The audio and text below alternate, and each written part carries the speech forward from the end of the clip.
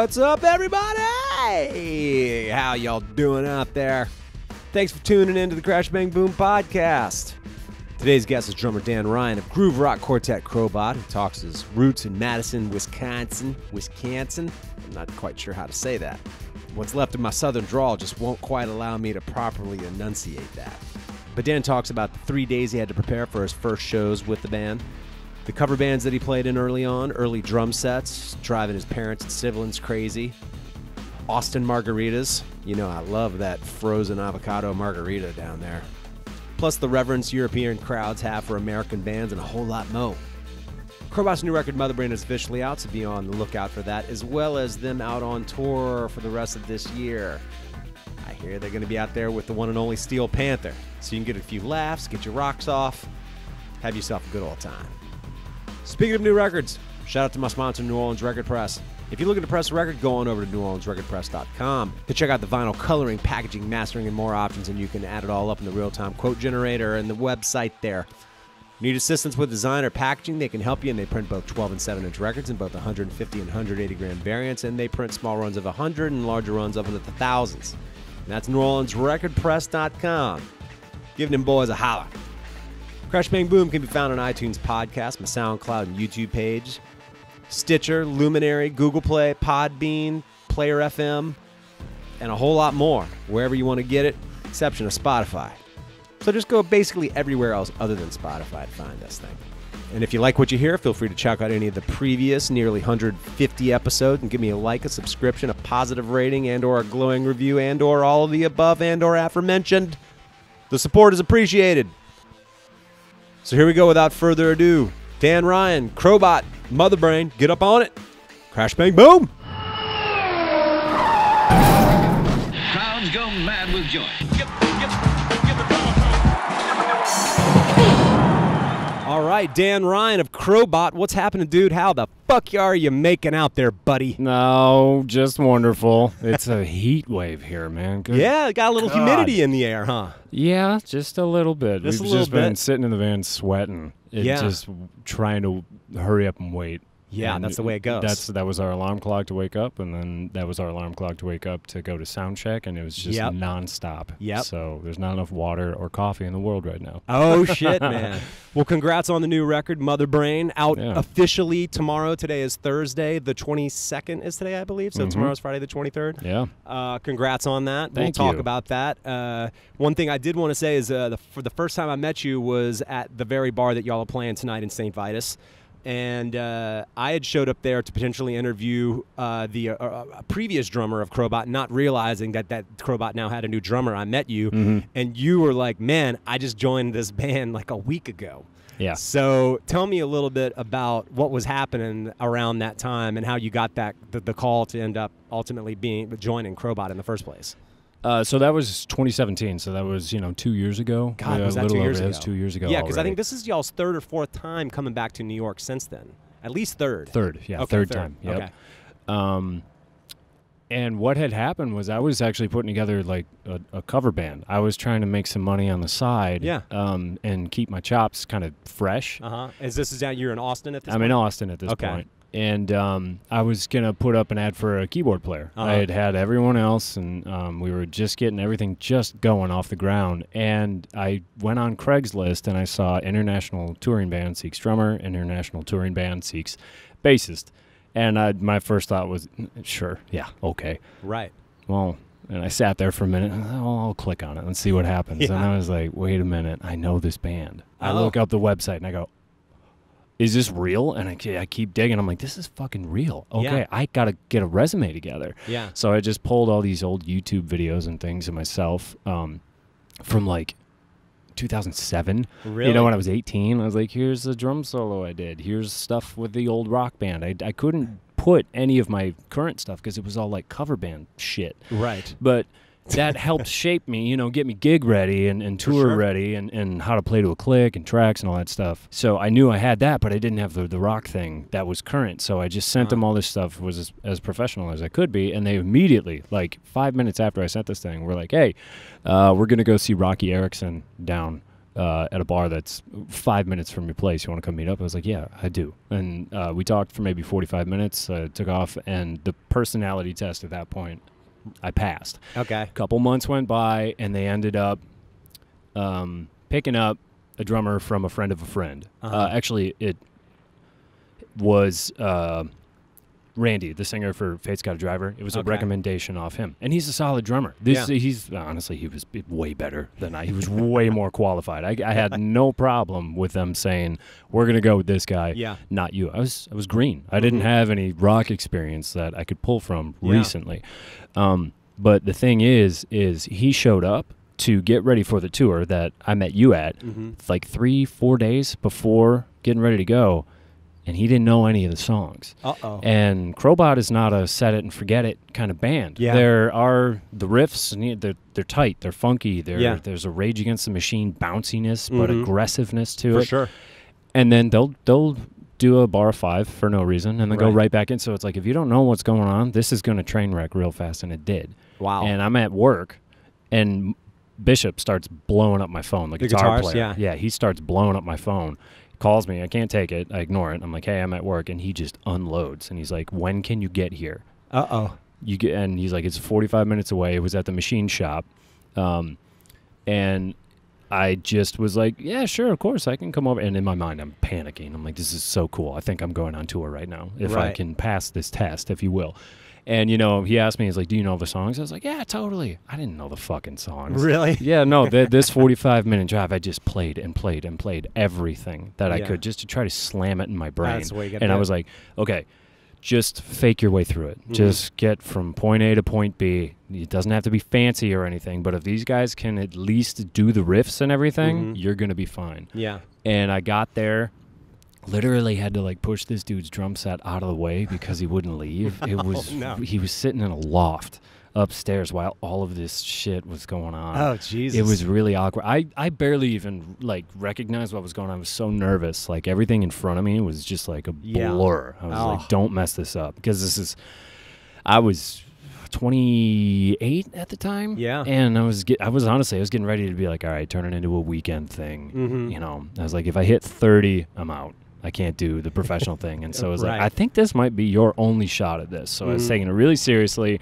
I looked this dude in the eyes. I have no idea what he looks like. I was so nervous. Yeah. But I just got in and I played it. And I just remembered the bass player, James, at the time, looked at Bishop and he nodded. And I went, I'm going on tour.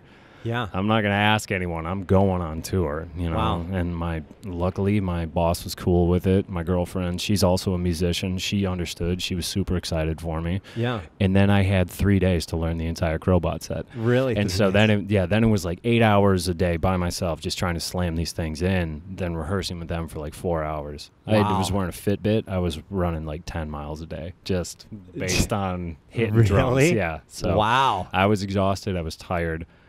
And I remember I had played at like a rehearsal volume at the time. You know, I want to hear what they're doing. I want them to hear what I'm doing so we can lock in. And then that first show, I just remember looking down at the set list going, all right, as long as you can start these songs in your head. If you can start the riff, you're going to be fine. I looked down at the set list and I went, oh, my God.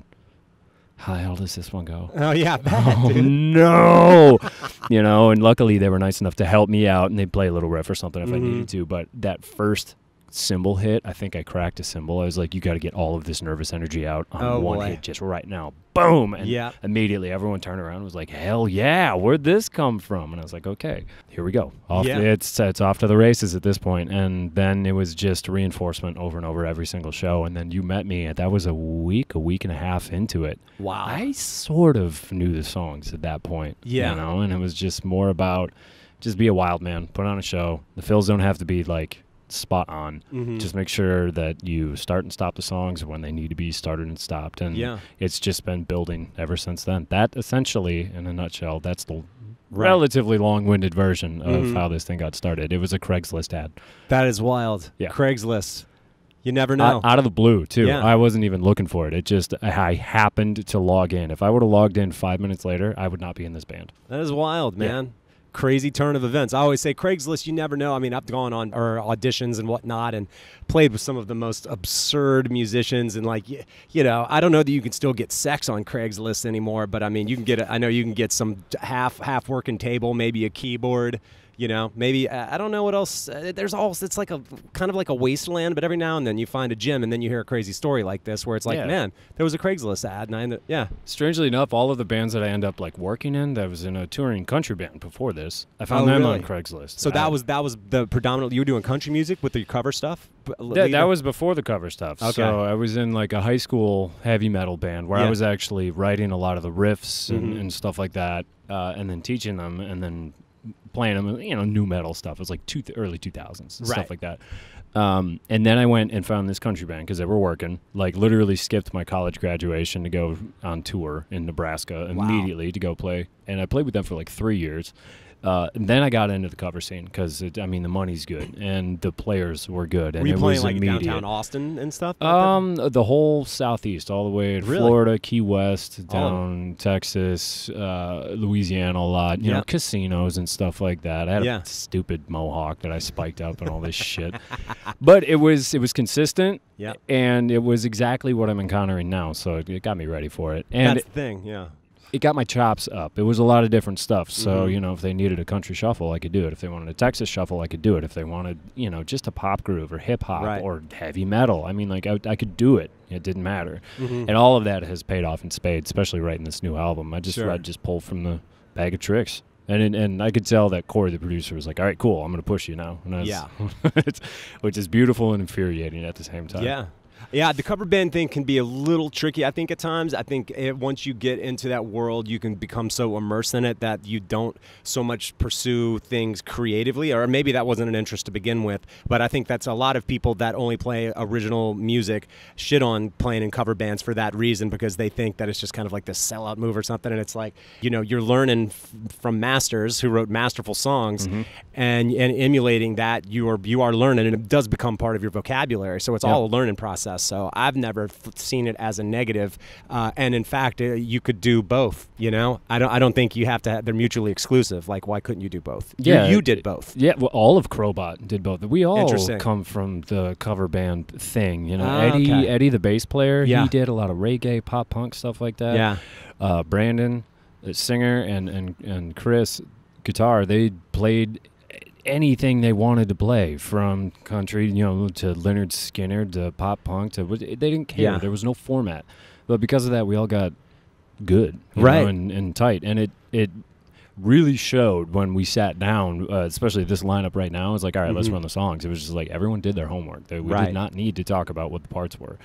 All we needed to do was make sure everything was tight, and it was because we all had that practice routine from cover bands. So yeah, it's easy to get stuck in that money. For sure, it's easy to get stuck in that world. It's easy. There's really not a whole lot of work. Did you learn the song or not? Cool, show up on time. That's it. Don't get drunk. I think it's not all 3 requirements. It's a low bar to hop over. Yeah, but it really made us all better musicians, and it shows. So I can see why it would get, you know, kind of shit on, if you will. But if you have something on the side, which most of those musicians do, they have their little creative outlet, then who cares? Yeah, 100%. Now, Crobot originally from Pennsylvania? Yep. So when did they move to Austin, I guess? So Bishop moved there and then moved out. He was there for maybe a year. I really think it was less than that. And then he moved back. I believe he wanted to be closer to family and things like that. You know, that's halfway across the country is a really, it's a long ways. So again, it was just one of those weird things. He just happened to be in Texas at the time. Brandon happened to come down, and they were writing. And, and we're going to play 2 of those songs tonight. Nice. That were those audition songs that eventually made the record and stuff like that. Yeah, so, God, that was 2017. Yeah, it was 2017. Damn, dude. It sounds like everything starts clicking. You get the lineup that y'all presently have right now.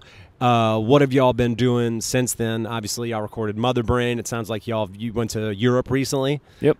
Tell me a little bit about your experience in going over there, because I always like to hear how musicians are so appreciated over there, specifically when you're an American musician, and that people will go to a show not even necessarily knowing what you do, but in good faith or just the interest that you could provide something being this American band. It is so interesting, and so it's like a mind-blowing experience to see that. It really is, and It's crazy. It's a romance or something. They look at American bands and they go, ooh, and there's just like there's this mystique about it, and people do. They show up. Right. By the time you walk on stage, you can tell. And there's like, this is electric right now. Yeah. There's an energy going on, and you finish that first song, and it's louder than anything you've ever heard over here. So wow, it was a really cool experience for that. Where did y'all go?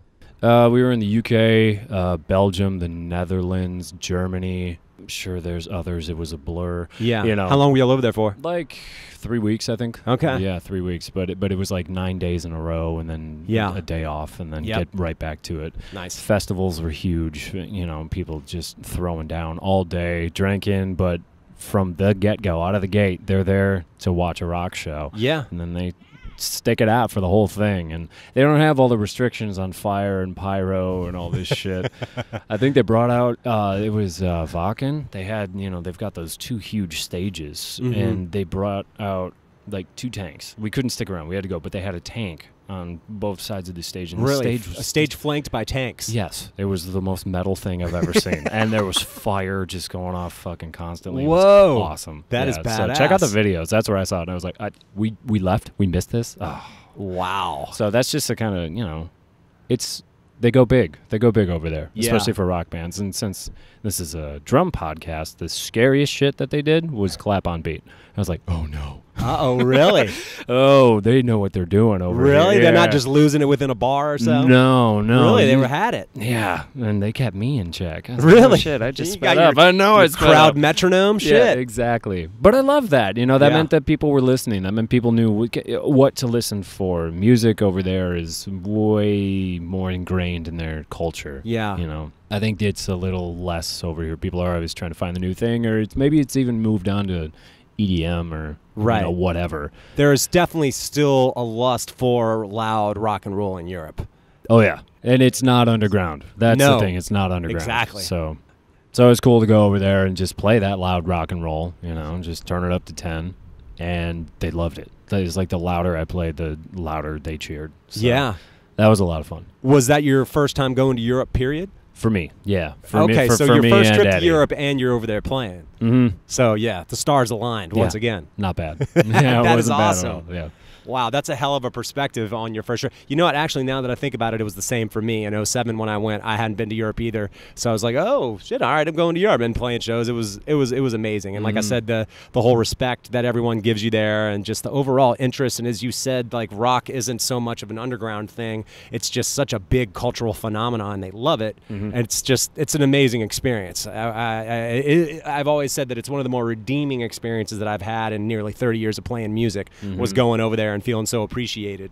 You know, it kind of makes up for all the shit shows that you played throughout, you know, like I said, 30 years of doing this. Right, yeah, all those ashtray gigs. Yeah. It's like, all right, this is finally paying off. Yeah. Absolutely, man. Did you record Mother Brain prior to that last trip, the Europe trip, or after? Yeah. So we had been out of the studio. We went in God, what was it? It was February of 2019. Okay. So, and we knocked it out in a month, and then it just takes time. You got to set things up, and then it was like, all right, let's start touring. Let's get this going now. So that was our second tour since recording the album, and we've been trying out new songs constantly. Right. So, and to be honest, they're some of the best received songs. So we're gonna play a ton of them tonight. Nice. Probably by the end of next tour, we'll just play the whole album. There you go.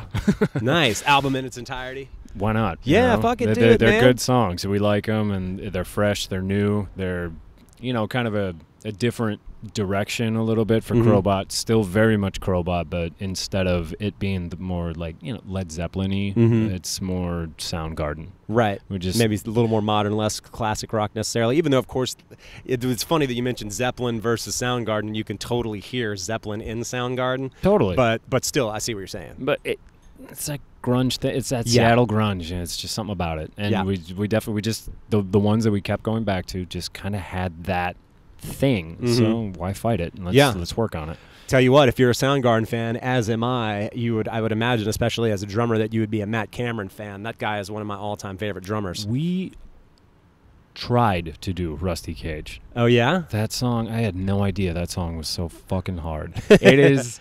It's not like the fills are nuts No. or anything, but if you go off the track just a little bit, you basically have to start the song over. Yeah. One of the greatest things about Matt's playing, of which there are many, is his ability to make odd time signatures totally groove. Right. I think he's been, as far as a rock drummer, Mhm. I honestly don't know that I've ever heard somebody play it better than him. The only other don't know guy that. that I could think of, it doesn't even play in the same genre, but it was the drummer for Mudvayne, Matt. Okay. He is one of those guys too that I went back and listened to LD50 because it's like 19 years old. Right. Recently, I don't know if it was today or not, Yeah. but I listened to it again and I was like, oh my god, a lot of these songs are in really fucked up time signatures. Uh-huh. But you didn't know it because you're just following the melody of a riff or Right. following the melody of a drum beat. Sure. Now he would turn things upside down, Mhm. just because he could, but Mhm. it was really easily digestible. Yeah. And so I tried to like take that mentality and apply it to Soundgarden. He's so good. His live stuff, watching him perform these songs live, I'm like, okay, so you can dance. Yeah. This dude can do whatever he wants on the Yeah. kit, and it is so much fun to watch. Absolutely. Yeah, a lot to learn too. He hardly ever repeats himself. Yeah. Maybe never. It's just every time he does something new, I'm just like, did anyone else hear that? That was awesome. Hell yeah, man. Mhm. Well, early on, dude, what were you getting into when you first started playing, and how did you find the drum set in the first place? So my dad, he played guitar. So All right. music was So kind music of in was my in the house, music in family. your family, Yeah, potentially in the DNA. a little bit. Yeah, Yeah. my uncle did some percussion stuff with. He was friends with Butch Vig. Oh, so nice. he used to go hang out at Smart Studios before that was knocked down in Madison, Wisconsin, where I'm Wow. from. Okay. So the rhythm thing kind of came from my dad's side. He played Mhm. guitar, and they forced me to take piano lessons until I was done with elementary school. So I picked up the drums in 6th grade Yep. because I heard this song "Eyeless" by Slipknot, and I was like, "That is the coolest intro to a song I've ever heard in my life." At that time, you're 12, puberty is just starting to knock on your door. You Right. don't know what to do with everything. There's Yes. just feelings flying everywhere, and here comes Joey Jordison. I was like, that was fucking cool. Yeah. Can you do that again? Mm-hmm. And that was it. And off I went, learning all the Slipknot, all the Mudvayne, System of a Down, and I got into like Seven Dust, Lamb of God, and Mhm. it just like heavy drumming. That's really where I came from. Totally like early 2000s, I guess, right? Yeah, like that's late the- 90s, maybe, but probably more early 2000s. I Early would think. 2000s. Yeah. Yep, early 2000s. And just all that footwork, and Morgan Rose is probably the guy that I would model most of my stuff off of because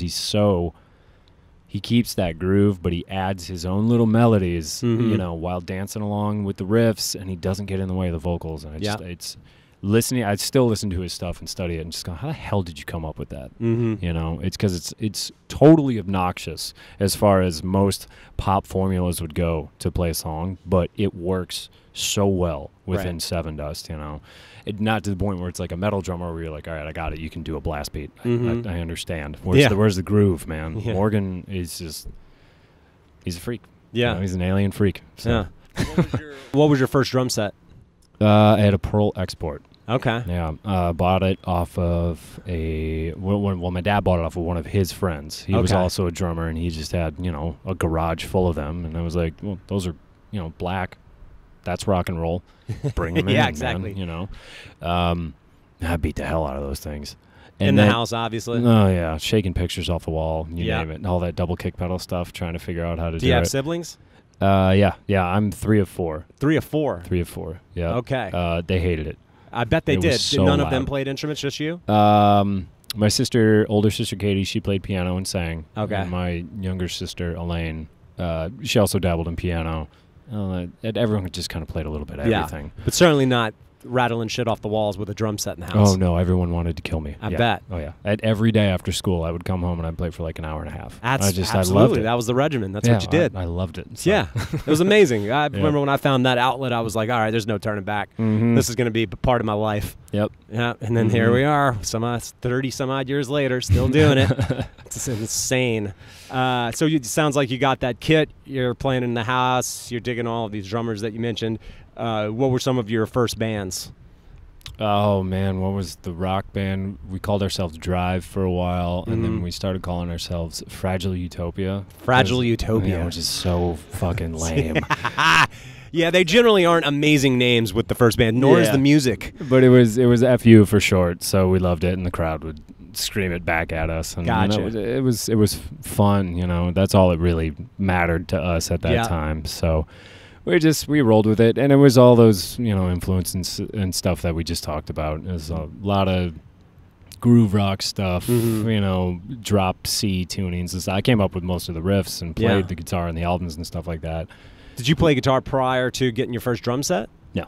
Okay, just once you got it, then you started picking up guitar? I went and I saw Sully from Godsmack, and I had no idea he played guitar. And I was like, what? I knew he sang. I didn't know he played guitar. And then he sat down behind the drum kit, and I was like, what? Yeah. Excuse me, man? I what just is interviewed going Shannon on Larkin of Godsmack. I listened to that. Yeah. He's a hell of a drummer. Yeah. And listening to him explain how he learned how to play, because he plays so fucked up arm. Yeah. Makes sense. Okay, broken arm. That's why no one else can do it. He's the craziest showman. Like, I mean, he was the guy that really, I think, started so much of that. Yeah, and thin as a rail. Guy weighs about 80 pounds soaking wet with gravel in his pockets, and he's still doing it. And he's partially deaf. 60 and 50%, but either ear. I've been wearing earplugs. I played drums for a month without earplugs, and that's all I need. I've got tinnitus too. It's just constant ringing. There's nothing I can do I've always worn them, and I still have it. Yeah. And I talked to Shannon about it, and I think he mentioned something, or a doctor mentioned something to him, and it makes total sense. I hadn't thought about it prior to this, which is silly, but I think the proximity of snare drum and cymbals and everything, and you being that close to it, regardless of what you're wearing in your ears or how you think you're protecting them, it's like guns going off forever, however many years. So it's kind of inevitable, even when wearing hearing protection, and he didn't. So he fucked his ears up bad. Yeah, he's saying he has hearing aids at like 32 or something. He had to start wearing them. That bad. That is outrageous. Yeah. That is so bad. Yeah. But that's good that you're wearing earplugs. I mean, the earplugs have gotten so much better. I've used the ones with the filters in them, the custom-made ones. I have those. And if I don't have that, I'll just stick bullshit. I'll stick anything in my ear. But I used to do. I'd go to concerts and I'd grab toilet paper, I'd wet it down, exactly, just and stick it in my ear. Stick it in your ear. I didn't care, man. Yeah. Honestly, if I put it in earplugs, I can hear things better. Most of the time it filters out like the highs on the cymbals and stuff like that. Absolutely. Or the hair, as I like to call it, from the distortion on guitars. Yeah. And all of a sudden everything's cleaner. So I almost prefer it now, which I agree. Thank God. Yeah. It takes a while to get used to, but for any drummers out there listening, do it. Put a wet-ass napkin in your ear and stop your whining, because you're going to want your hearing. It comes in handy later. Moral of the story. Yeah. How long were you in Wisconsin prior to moving to Austin? I moved at 25. Okay. It was like a quarter-life crisis. Gotcha. Because that country band that I was in, I found myself playing a loop to the same people at the same bars, so I took off from that. Joined another band that was kind of like a southern rock thing, a little more rock to it, and I was playing that same loop to the same people. And Groundhog's Day. It's like, all right, that's it. My older sister Katie had moved down there, and she's like, we got a room. And I was like, I've got a room. And I just packed up my shit and I left. Oh, that worked out nicely. Yeah, that was it. And it was like, find a job. I was like, okay. Find a band. Okay. Yeah. You know, and I just made it work. When you first got there, what was your impression of Austin? I was freaked out. Were you? Were you from a pretty small town in Wisconsin? Madison's like 250,000. Okay. So Austin is 4 times the size of that. Right. So it's huge. Yeah. And in my eyes, it's still a very big city. Not one of the biggest in the U.S., but it's a big city. Definitely. But I went like a block and a half from my house, and I heard some of the best music I had ever heard in my life. Yeah. Everyone there is, they're top notch. It is scary how good some of these musicians are. And it's, you could throw a rock and hit the next somebody. Definitely. Everyone can wail. Everyone can sing. 4- and 5-part harmonies, that's just a Tuesday night in Austin. There's some badasses in that city. For sure. It was really intimidating. So I just knew, I was like, all right, well, I'm not the best out there. I'm self-taught. I don't have these chops that these guys have who are going to UT and learning from top-notch professors. Right. I just need to make sure that I can do what I can do better than anybody else, which is hit really hard, obnoxiously, persistently, and that's it. So I just worked on hitting the snare and the toms equally and playing to a click. That was it. Yeah. And I found myself... Timing and dynamics. That was it, because what gets you... the gig is the AC/DC beat. That's it. Yeah, I know, right? That's it. Man, Phil Rudd fucked it up for everybody. It's amazing because there was like all this fusion stuff, and You know, that would, I think, affected some of the prog stuff that you would hear. And then along comes AC/DC. Phil Rudd does that, and then everyone's well, that's how you got to play. And I fully respect it. I absolutely 1,000% love AC/DC and have full respect for Phil Rudd. But it was the effect that his playing, I think, had going forward with rock. Once people heard that, the simplicity of it and the pocket of it, it was like, that's what you do. There's like something primal to it. Yeah. And the same thing happened, in my mind at the very least, I think when I heard Joey for the first time, there was a primal aspect to his playing. Everyone has their own, rhythm, if you will. Some people say it's, your heartbeat or whatever, if you want to get cheesy, but everyone has a sense of rhythm, and they do. And when they hear someone that is just like different and primal and just in tune with what's going on, and it's very organic, it's addicting, and you want to hear it again. And Joey started something different. I just started to hear drums being played different on mainstream rock and stuff like that. As soon as Joey Jordison, you talking about? Yeah, Slipknot. I don't know if you've ever tried to play along to an album with him, but you just try to keep up. I know it's shredding for sure. It's nuts. Yeah. And with AC/DC, it's just pocket playing. You just sit down, and it's primal, and there's something about it that's addicting, and you just want to hear it over and over and over again. Yep. So, as my producer friend calls it, the boof baff, or whatever, however he says it, boof baff. Yeah, boom thunk is what I call it. Yeah, exactly. Everybody's got a phrase for it. Yep. Wow, man. So you show up in Austin, like you said, the level of musicianship pretty high there. It's definitely a destination for so many people and so many musicians. There's still some industry there. I think like Austin and Nashville and I think New York and LA, they're pretty big, big scenes. But Austin in particular is a total rock town. That's what that's my impression of it when I've been there. I mean, I would argue a little differently now. Okay. Yeah. Like folk, for sure, indie rock, for sure, and the Texas country thing, for sure. But I was dumbfounded when I couldn't find a rock station that wasn't like Boston or Kansas or Journey or something like that. So there is little pockets here and there that are starting to come back, but it definitely went away for a little bit. There's a doom scene there now. Stoner rock is coming on hard. Totally. And yes, of course, there's like your extreme metal fests and stuff like that too. But that was in the past year that I started to see those things start to like pop up. So it's coming back, but I don't know. It's not like the rock thing. I tell you what, man, I don't know if you've had it before. I spoke about it on one of my other interviews on this podcast, but have you had the frozen avocado margarita before in Austin? Yes. It's fucking awesome. It's awesome. It is so good, dude. Oh, my God. We go to this place called Baby Acapulco's across from a venue that our tour manager owns. It's called Come and Take It Live. But they've got this purple margarita. They limit you to 2, and it's made with, like, Everclear. And you have one, and you're like, oh, that wasn't that bad. Halfway through that second one, you're like, oh, no, man, my lips are numb. Uh-oh. It sneaks up on you. Yeah. Now that's a margarita. Yeah. Austin's got some good stuff happening, man. I always love going down there. Well, you mentioned earlier that you were able to get away from your job and do like that first initial tour that you did with Crobot. Had you toured really prior to that outside of doing like the circuits with the cover bands necessarily, or not like a tour? Not like going out for a month at a time. Right. Yeah. That is a whole nother thing. Yeah. Just to get in the groove of that. I've always kind of struggled with it, and I've said it before because I like to party. And sometimes that can bite you in the ass, and it becomes this vicious cycle of being drunk and hungover for days on end. You do have to figure it out. And maybe not playing as well as you should.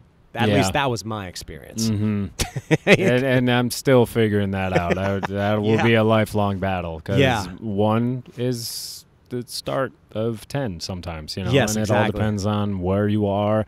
I'm sure tonight's going to be a shit show. We got a bunch of industry people coming out, and it's a party. We're releasing the album, so tomorrow's going to be a little rough, but that's part of it. It is cool what you're doing. It is exciting, so be sure to smell the roses every once in a while.